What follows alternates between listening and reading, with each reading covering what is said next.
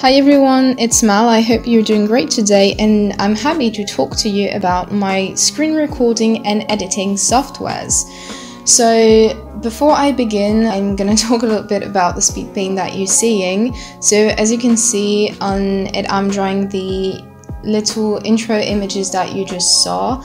And I first wanted to make a speed paint of the outro, and I had the footage, but I had it on an old editing software that turned out not to work, and I deleted it without thinking about actually exporting the footage. So yes, you have the intro videos because I messed up.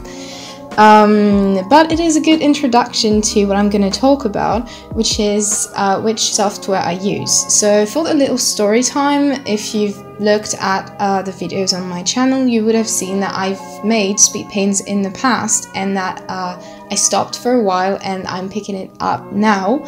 But the thing is that I switched computers in the meantime, and on the old one I had an old version of Windows Movie Maker that I had managed to download online and which worked pretty fine. But this Windows Movie Maker doesn't work on my new computer anymore, so I had to find a new software. So I remember when I used this very old version of Windows Movie Maker, it worked perfectly. I just had one problem.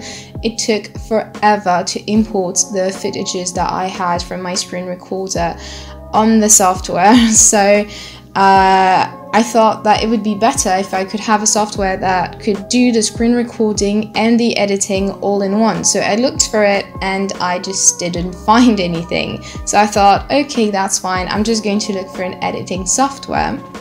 So I started looking, and I've got to say that it was super complicated. I was surprised and quite angry, to be honest, because however, whenever I thought I found a software, I thought it was super expensive. Like, you know, I can't just spend hundreds of euros in a simple editing software.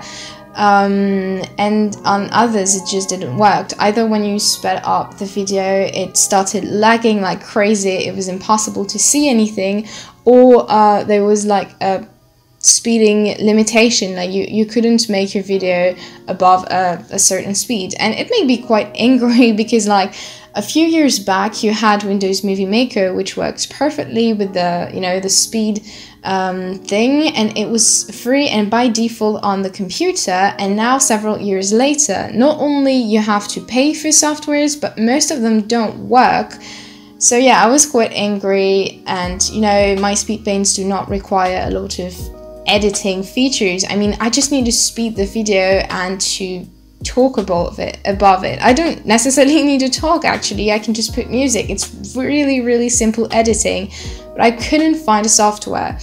And I looked online, you know, I tried to find which softwares the speed painters that I like watching use, but it was really complicated. So this is why I decided that this first you know, video with me back in the speed painting process and actually starting voiceovers was going to be a really straightforward video where I'm just going to tell you which softwares I use, which are free and that work with, you know, for very simple editing. Like, you know, if you just want to speed your video, put audio tracks, and maybe cut the video around with some nice little transition, that's it.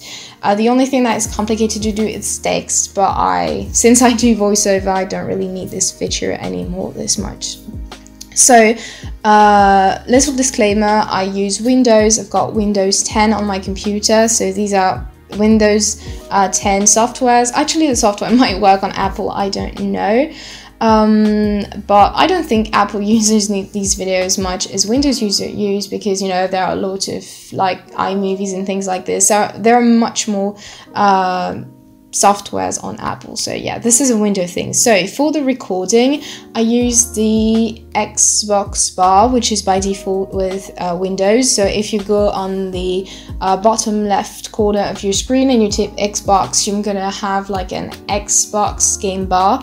And I just simply use it. Super simple to use. You've got no time limitation, no watermark, and you can export it as MP4. It's super simple and efficient. You don't need more than this. And for the editing software, which was a little bit tricky to find, after hours of research, I finally found one which is just perfect for me.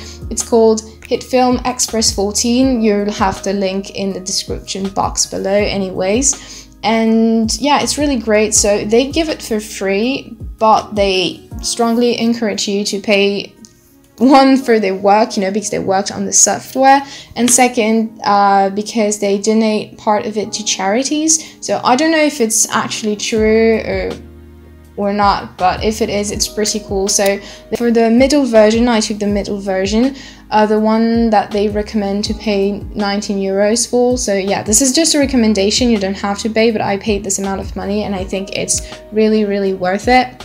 So you've got all the tools that you need to do basic speed paint. You can speed the video as much as you want, set the duration, for example.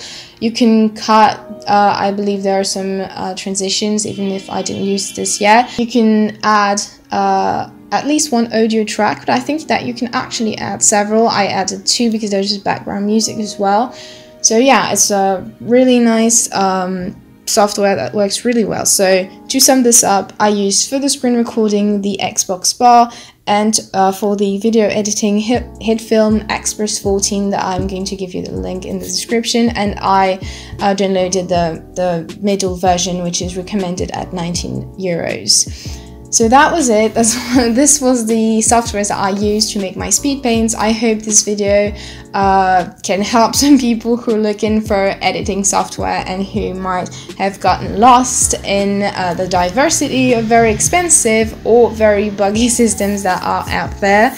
I hope you'll have a good day or a good week, and I also hope to see you in the next video. Bye bye!